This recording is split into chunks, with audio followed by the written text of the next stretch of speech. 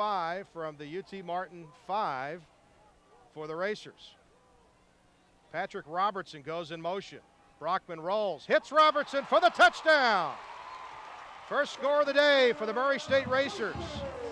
10:22 before half. Here's Brockman, play action pass. There he's got Trotter, same play. This time different result as Devontae Trotter catches a 22-yard touch. The Racers in field goal range of Jordan Benton, but they want more than that. Here's Brockman across the middle. And you know, Walter Powell is sniffing the end zone. 15-yard scoring play. So after the penalty, though, that was declined. 2nd down and 8. And here is Brockman. He'll take the shot at the end zone and a touchdown for the Racers.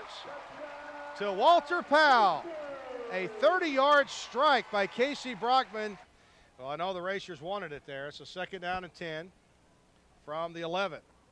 So the Racers can pick up a first down here. Brockman again throwing deep in the end zone. Caught, touchdown, Walter Powell. His 3rd touchdown today. This is two down territory, I'm sure.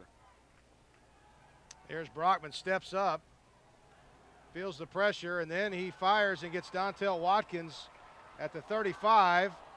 And the ball is fumbled into the end zone. Do the Racers have it? Great effort. They do. Touchdown as Jeremy Harness pulled it in. There's Brockman throwing to the corner, looking for Trotter, and it's a touchdown. There you go, Dave. Absolutely. 8-yard touchdown from Casey Brockman to Javonta Trotter. 4th down and 10. This could be it for the Racers right here. Brockman rolling to the near side, throwing, and caught, touchdown. So you're telling me there's a chance.